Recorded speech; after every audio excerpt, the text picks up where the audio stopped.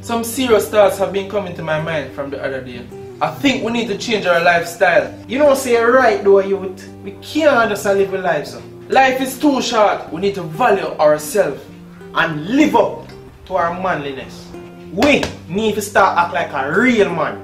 A real man shows respect for his partner, his family, his health, and others.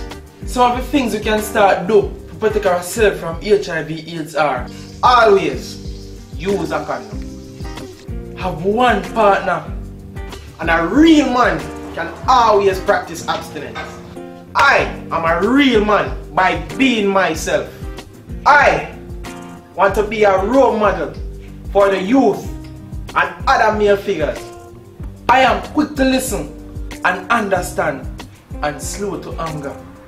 A boy knows how to get what he wants, but a real man knows how to keep what he gets. A woman is not all, so even if she hurt you and leave you, don't resort to violence and revenge. Violence doesn't pay. Be a man and set an example for others. Be a leader and not a follower. A man doesn't see abortion as an option. He accepts his responsibility wholeheartedly.